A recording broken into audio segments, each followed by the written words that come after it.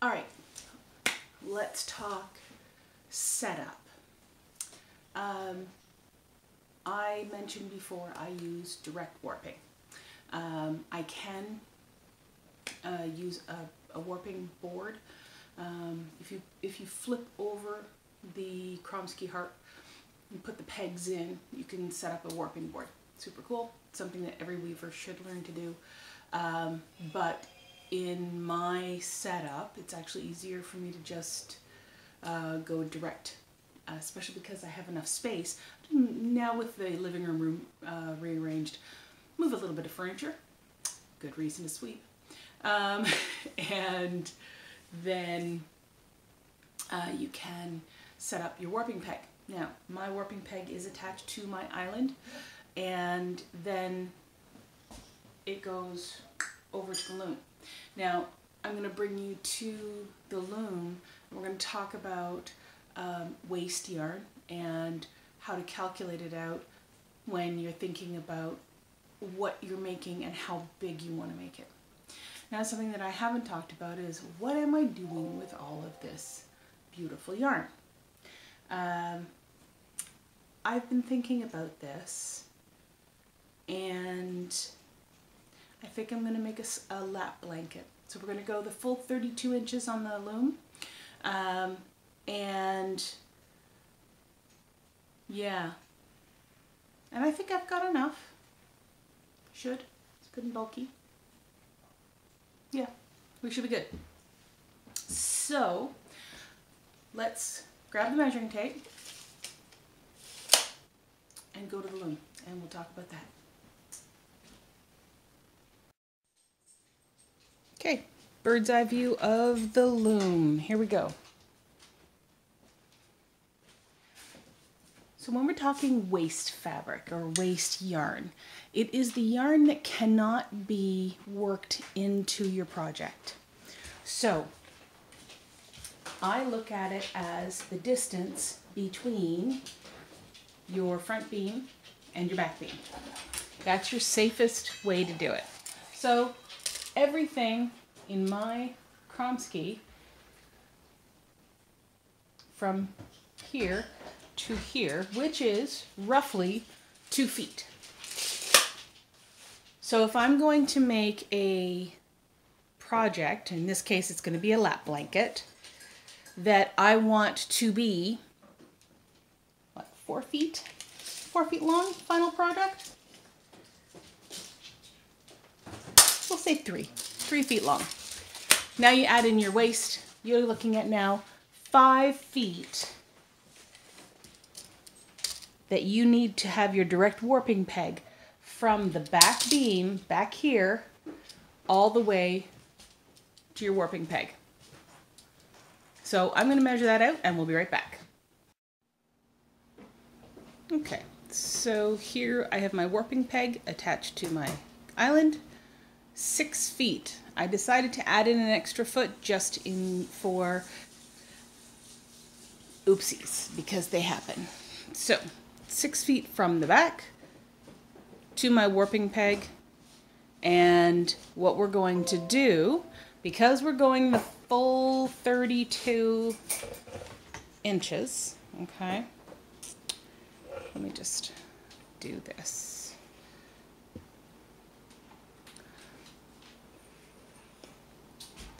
For this pattern, there are 2 different ways we can do this. I'd like to go, because this is a larger piece, I'd like to have larger, and we have bulkier yarn. I'm going with 4. So it will be 4 of each color and then switch. So 4 black, 4 gray, 4 black, 4 gray. That's the way it's going to come together. And I'm going to get this started. Okay. Tools that are needed for warping. Scissors.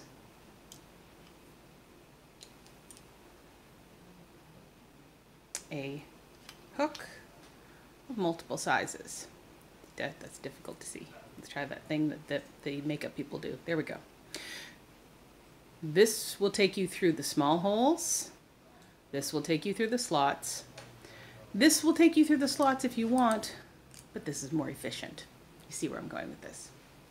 You'll also notice that over here, you'll see my yarn is set up on a chair behind my loom in bowls. They're not going anywhere. I'm center pulling, so they should flow really nice and smoothly all the way through this warping. So let's get started.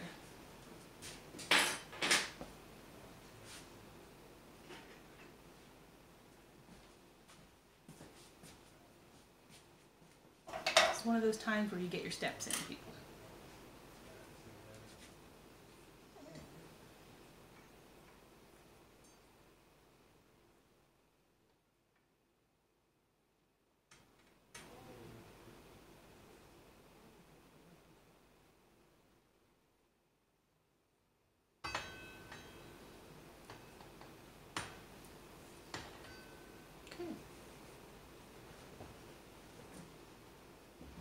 Now by 4, what I'm talking about is, let me make sure you can see what I'm doing. When I pull it through the first slot, you can see this, yeah. Oh, sorry for the jiggling. Apparently I've put you on a soft spot on the floor. Not that I have soft spots, but this just doesn't want to sit still. When I pull it through, I'm going to do this slot and the next slot. There will be 2 that go through because we're going to take the loop. Okay, so I'm going to grab the loop, pull it through. All right, and I'm walking all the way back to my warping peg.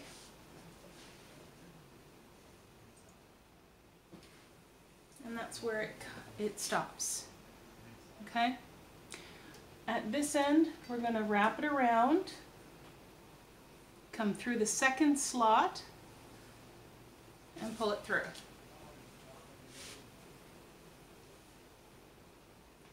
Okay? So now we have 4. Now we need to switch it up to the gray now. And I'm not going to tie, you can tie that off, clip it, start over. I'm not going to, because this is all waste anyway. So why add more work? I'm a big fan of working efficiently. So let's tie this one on.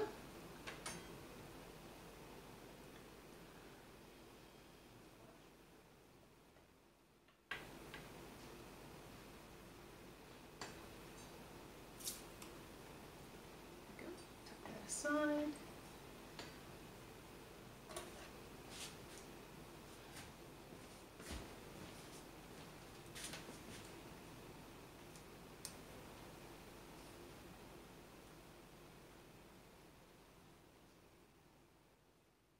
going to go 1.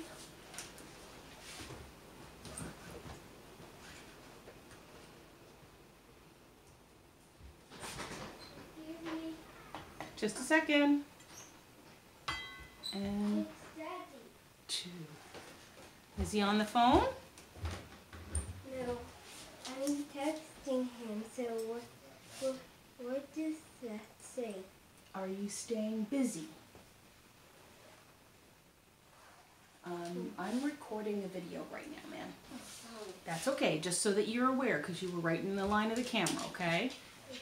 Thank you. So how do I spell well? Well? How do you sound that out? What? Mm-hmm. Eh is a E. What? Is an E. The eh sound is an E. And then ol, which is a... Oh. Good. 2 of them. Okay.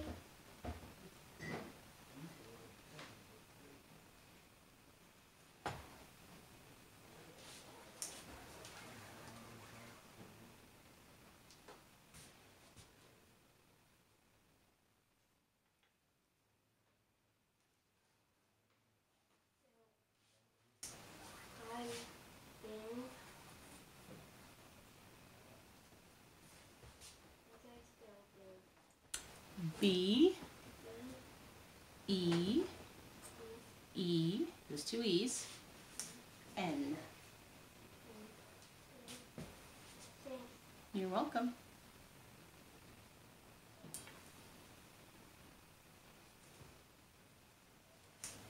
Okay, I'm going to bring you in for a close-up once I get this next one done.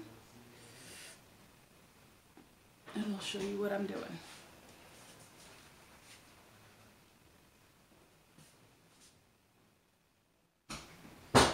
Now you do have to be kind of aware of what's going on with your yarn, because you'll see that I've got a little bit of a tangle here and I might need to arrange that, fix that up with the bowls in just a sec. But it's easy to fix and keep controlled. And it makes warping way faster when you're not having to deal with constant knots, right? So, but that's, again, everybody does things their own way. I'm not going to say my way is better than others. I'm saying that what I do works for me. Okay. All right. So I'm going to bring the camera around and take a look at what we've got going here.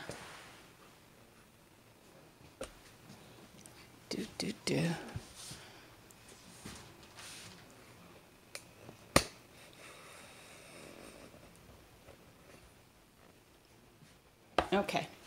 I'll come at it from this angle because it looks weird. Now I've seen people using 4 warping pegs, using hooks for it. Really cool idea. I'm working on something that can work here with that same idea. But for now, I still deal with 1 warping peg, so you get that angle happening, and eventually it will all come together. But we have 2 black, 2 gray, 2 black, 2 gray, 2 black, 2 gray, and I'm going to do this all the way across, and each one of these is 2, right? So we have 4 and 4 and 4 and 4. So when we get into the houndstooth patterning on this, it will go 4 and 4. So we'll make all that work. So I'm going to get more of this done and then I'll be back. Okay, so I've tied off. We have the full 32 inches. It's still on the warping peg. That actually took me about half an hour. Now, I will confess that because of the angle, I actually had this side of the warp was tight and this was quite loose. Now it still is, like there's a difference, but I had lost 4 inches in the process. This kind of thing happens, and all I did was at the warping peg, because you have 1 continual piece of yarn here, actually 2 because there's 2 different colors, and I just rebalanced it just enough so that it will work. Now, this is not for the faint of heart because you're picking up the yarn and you're giving it a good tug and everything else, but it's doable. So sometimes you just got to think a little unconventionally and keep in mind you don't want to drop it, you don't want to lose your loop because then you can put it back on the warping peg. Our next step is going to be winding the warp, and I will get one of my lovely assistants to assist me with that, and I will be back then. Okay, so I've enlisted a lovely assistant. Hello, lovely assistant. Ooh, there we go, up there. So bad right now. Yeah, you should have seen me yesterday. I was gorgeous. Anyway, we've now trimmed the loop. We are no longer 1 continuous piece of yarn, in this case 2. I have my warp separators, and now we're going to wind the warp. Be mindful of the ratchet and pawl system, that you don't end up with your things stuck. This process should only take about 2 to 3 minutes, really. so it's not all that disruptive to whatever family member is assisting you at that moment.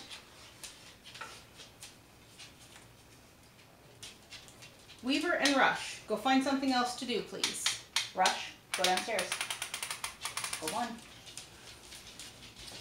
Our cat and dog seem to think that now is a good time to play wrestle. I disagree. So, for new weavers, why am I putting this in? If your warp, when you get it onto the apron, is all bunched up, you get something called cigaring happening. And it will forever be uneven. So when you're trying to work, you'll end up with floppy yarn. And it is frustrating because all the work you're putting into the prep and everything else here becomes for naught, really, because you've got problems. So, warp separator is your friend. Almost done, thank you very much. You're welcome. Longer warps, of course, do require more. I'm going a little overboard right now, and you can drop that now quite safely. You sure? Yep, absolutely. There we go. Thank you very much. You're welcome.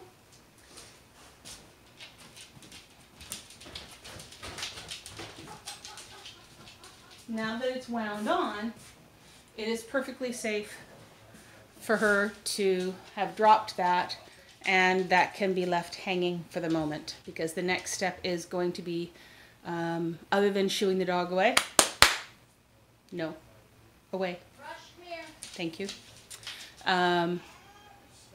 will be to thread the eyes. So we'll get there.